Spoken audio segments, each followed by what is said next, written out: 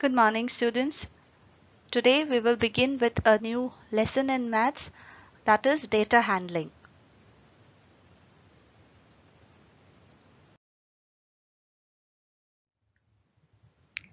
In your day-to-day life, you might have come across information related to marks scored by students in your class in a particular subject, or the number of goals scored by your team, or number of storybooks read by each of your siblings. Now this is known as data, and data is the collection of information in the form of numerical figures. So if we consider the first example that I have cited here, the marks scored by students in the class in a science test. So let's assume that there is a class of students and the strength of this class is 50. So if we consider that the students have scored from 0 to 50, these are the marks that they have scored and they are expressed in numbers. So the information is in the form of numerical figures, and this is the data that we have collected in the subject science from the class of 50 students.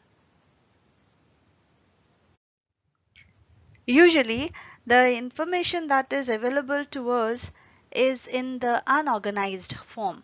So we refer to statistics, which is a branch of science, and this deals with the collection, classification, tabulation, and interpretation of numerical data. The information, when we collect it and present it randomly, then we say this information is raw data. And in the example that I had given earlier, this is unorganized form, or the data was in the unorganized form wherein the numbers are just taken randomly. So we need to arrange the data in order to study the features. So for that we have to present the data. So that is what we are going to learn in this lesson, how we can present the raw data so that we can study its salient features. Data can be represented so that it can be made more meaningful and we can understand it easier.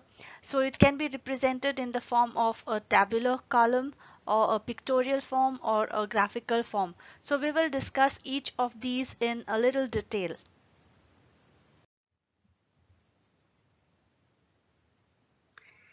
In order to draw meaningful inferences or conclusions, we need to organize the data systematically. Now here what is given to us is the raw data, which is in the unorganized form. So here we have the subjects which are listed, and we have to find out now how many students like music or art or math or science. So just by looking at this, it would not be easy. So in order to organize this data, what we do is we prepare a frequency distribution table. Now when we prepare a frequency distribution table, we will tabulate the data that is given. So we have the subjects, we will do the tally marks, and then we will find the number of students who like that particular subject.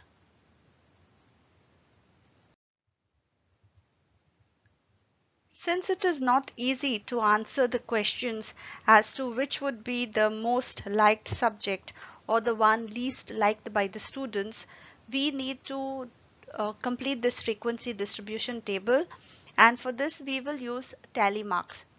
Now we have to look at the raw data and follow it. So here the first subject is music.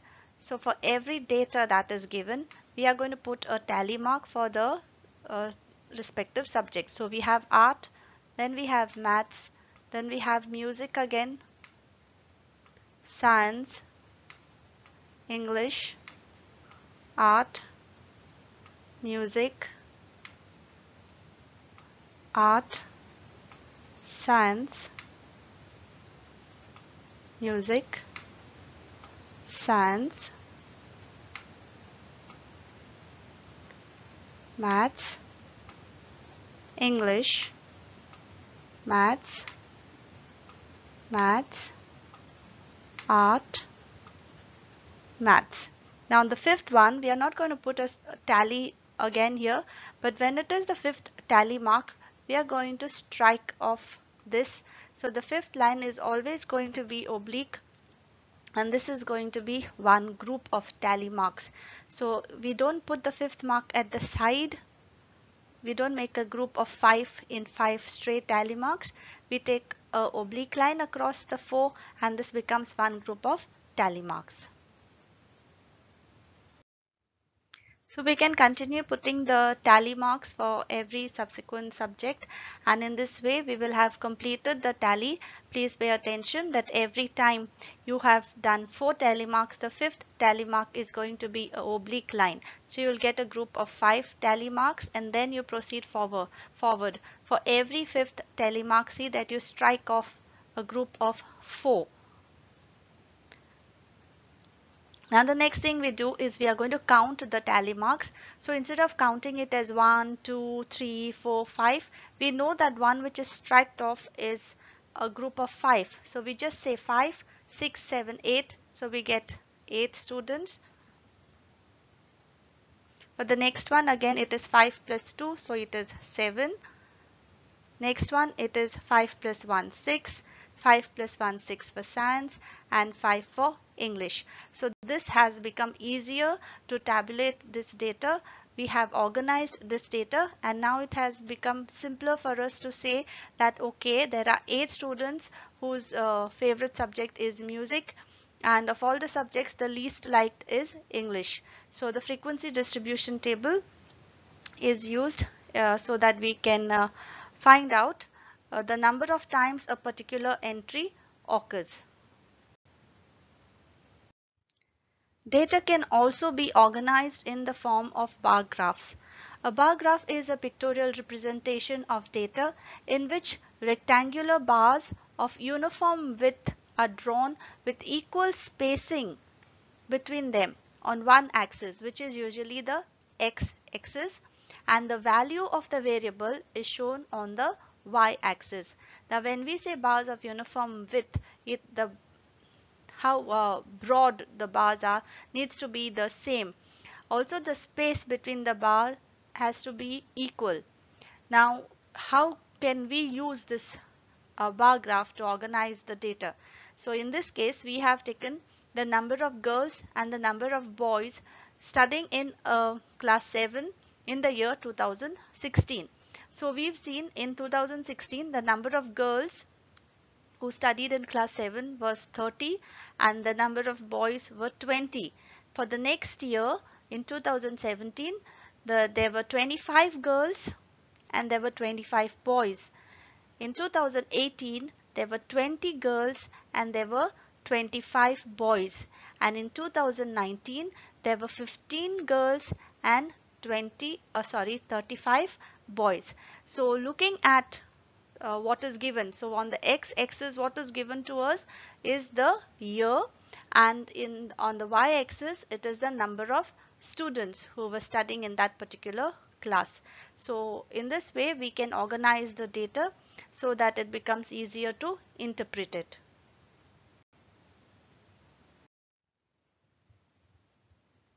Sometimes, however, we have to deal with a large data. For example, let us consider the marks out of 50 which are obtained by 50 students in maths in class 8th. Now, if we make a frequency distribution table for each observation, then the table would be too long. So for convenience, we make groups of observations, like say 0 to 10 or 10 to 20 and so on. And in this way, we can obtain a frequency distribution of the number of observations falling in each group. So here we can see what we have done is, since the lowest mark that has been obtained is 16, we start with the group of 15 to 20. So we will make the groups, and since we have made groups, this is called as a grouped frequency distribution table.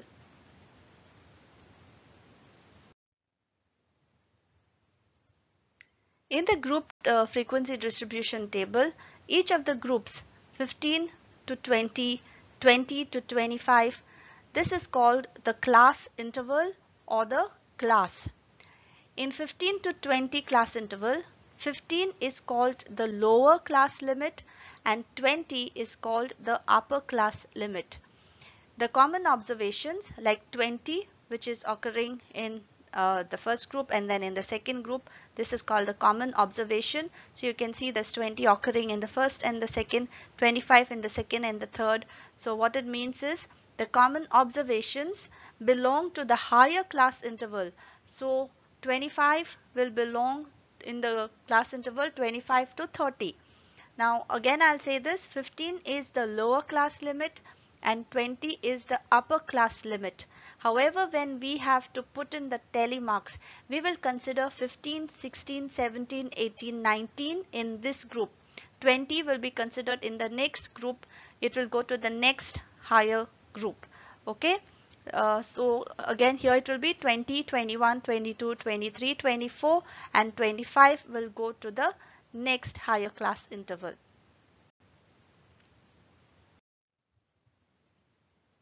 Now once we have done the groups, we have to remember here that while we are making the groups, the difference between the upper class limit and the lower class limit for each class interval is equal.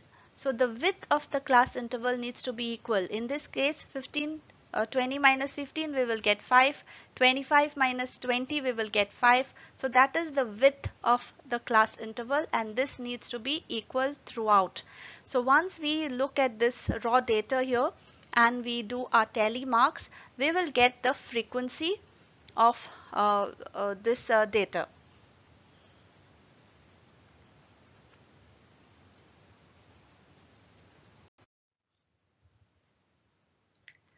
Let us consider the group frequency distribution table again.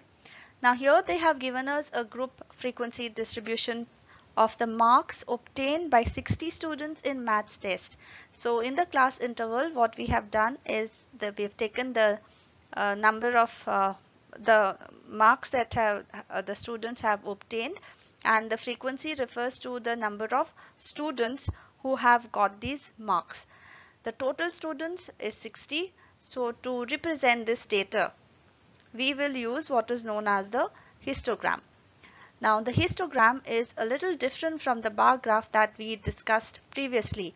In the sense, if you look between each bar, there is no space. Now the reason why we don't leave space in histograms is because there is no gap between the class interval. So it is 0 to 10 and 10 to 20. So there is 10 in both of the class intervals. So we cannot leave a gap. Clear? So histogram is different from a bar graph in the sense there is no gap between the bars and we don't keep a gap between the bars because we do not have a gap between the class interval. So following this, we will now represent this data. So we have the marks from 0 to 10. So we plot the marks of the students on the x-axis. So you will make equal markings. Please make sure that the width is equal. Only remember that there is no space. So 0 to 10, 10 to 20, 20 to 30, 30 to 40, 40 to 50 and 50 to 60. Next, look at the number of students, that is the frequency that is given here. The number of students is plotted on the y-axis. So 0 to 10 we have 2 students, so you will make your marking here. So we've got 2 students. 10 to 20 we have 10 students. 20 to 30 we have 21 students. 30 to 40 we have 19 students. 40 to 50 we have 7 students. And 50 to 60 we have 1 student. So this is how we will represent the data using a histogram. Let us now see how we can use a circle graph or a pie chart to represent data.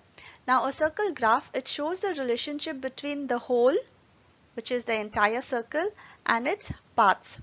The whole circle is divided into sectors. It is divided into different parts.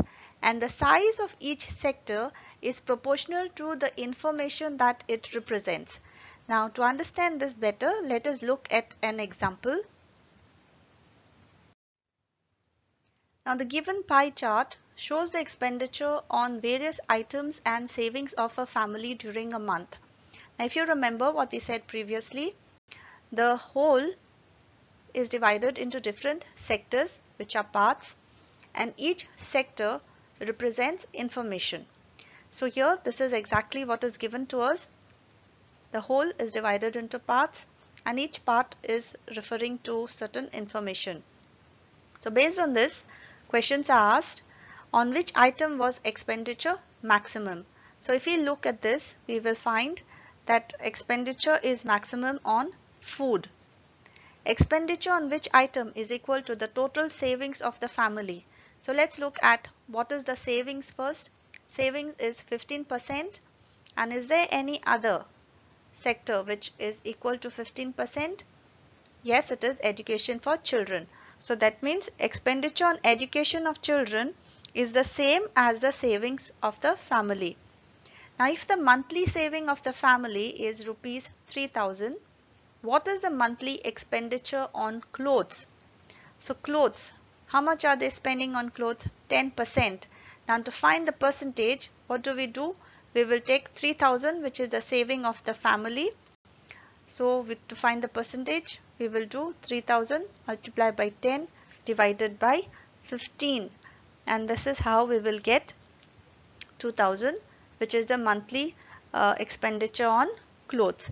So looking at each sector and the information that it represents, we can then interpret the data.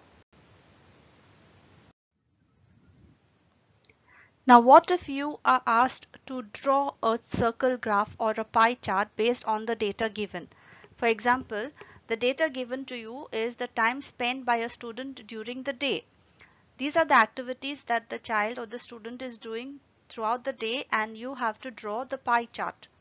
Then what would you do?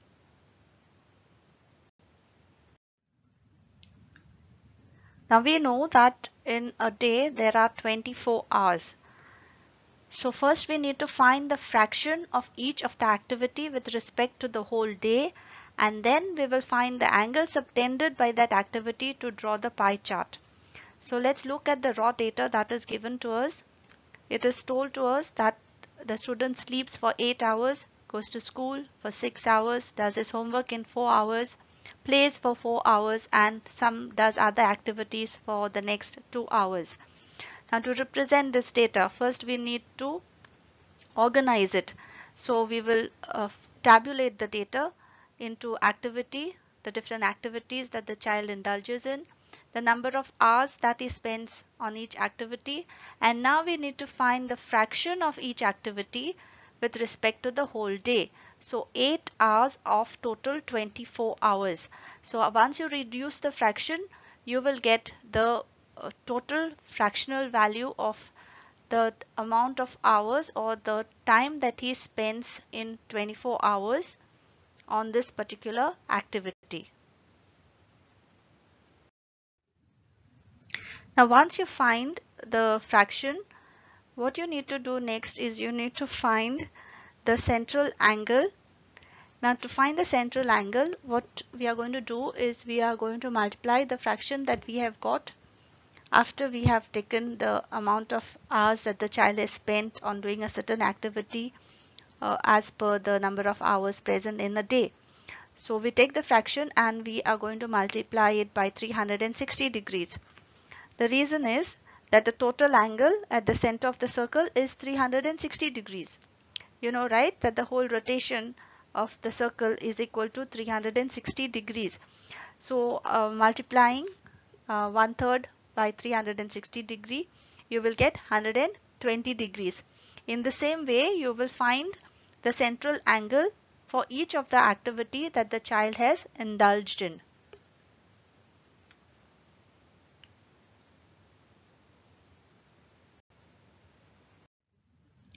Now to draw the pie chart, first we need to draw a circle. Now to draw the circle, we will take any convenient radius. So you may take a radius with whatever radius you want to take. Mark the center of the circle and then you draw the circle. Once you have drawn the circle, start with one activity. In the first case, the number of hours that the child spent in sleeping was 8 hours and the angle that we got was 120 degrees. So using the protector and keeping it at the center point, we will draw an angle of measure 120 degrees. So we will mark 120 degrees. So that is the amount of time that he has spent, and we have shown it here on the pie chart. In the same way, we are going to again place the protector on the central point and then mark the angle of the measure that we have got in the previous step. Success is the sum of small efforts repeated day in and day out. So students, do practice, keep practicing, and surely the amount of time that you put in learning will reap great benefits for you.